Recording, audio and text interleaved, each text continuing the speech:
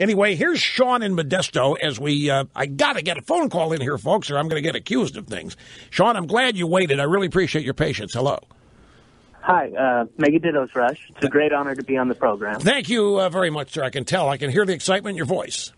Yeah, well, I just wanted to call out this rhino, Donald Trump, who has pulled the wool over the eyes of this great Republican Party. Go ahead. Well, just 3 short years ago, in 2012, Mitt Romney was running against Obama. And during the debate, Mitt Romney suggested illegal immigrants should self-deport.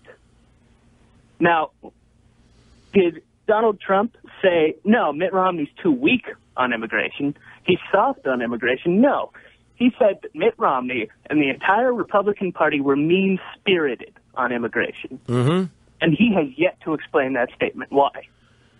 Well, I don't know. Maybe he is explaining it by changing his mind on it and acting as he is. Can he explain why? Can he explain why he's changed his mind? Well, if somebody asks him... I mean, has something changed in the last 3 years? I don't know.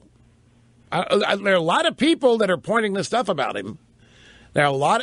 You can find columnists, pundits, commentators that are pointing out that they think Trump is actually, I've heard it said that Trump is actually working for Hillary to divide the Republican vote, to destroy the Republican banner, continue to wreak havoc on the Republican brand. I've heard all of this.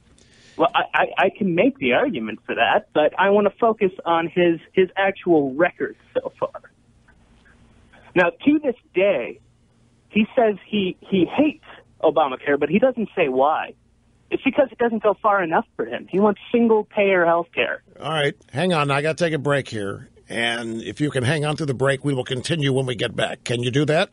I will do so. I kind of knew you would. Yeah, I didn't have any doubt about that.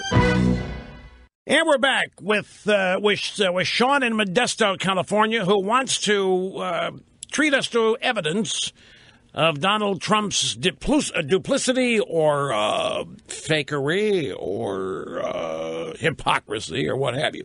So you left off with he used to be, at least according to his statement, supportive of Obamacare and more, that he wanted single payer. He didn't support Obamacare. He didn't think it go far enough. Okay, and what are some of the other things? Because I've heard others go through this list of all the money and Democrats he's given to in New York, such as Schumer and Hillary. And he's always said to that, well, it's where I live. It's protection money. And I got to contribute to everybody where I live. Yeah, well, yeah. A lot of people are cowards like that. Cowards, okay. Yeah, but... and so do you think it's not possible that Trump has... shall we say, grown? Now, mostly in our culture, when we say people have grown, it means they're becoming liberal. Trump appears to be evolving away from quote unquote liberal issues to more centrist or conservative positions, but that would not be growth. So you don't think he's actually genuine? Timing is quite convenient.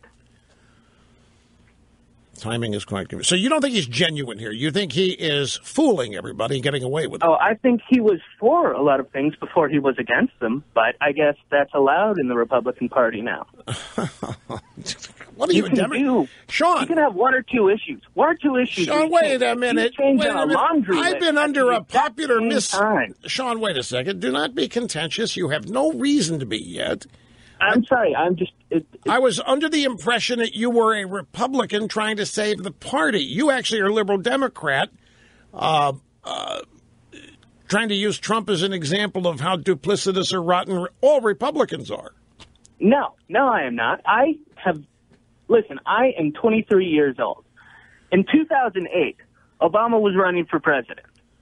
On my first day of my junior year, a kid just 2 rows in front of me turned to the one in front of me and said, "Did you know that Barack Obama plays basketball?"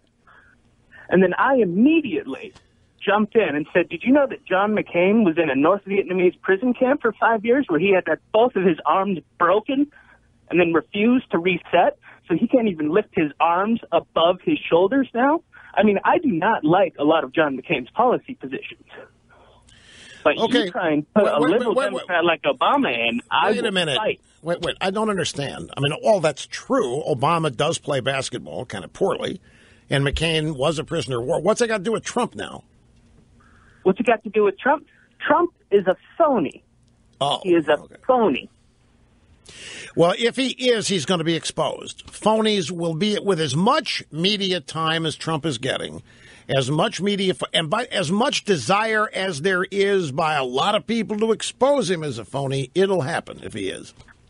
A lot of people I know, I love, know, and respect, they turn a blind eye to every sin, every picadillo, every thing Donald Trump has ever done. Oh, come on. Grow up. That's what we always said about Bill Clinton.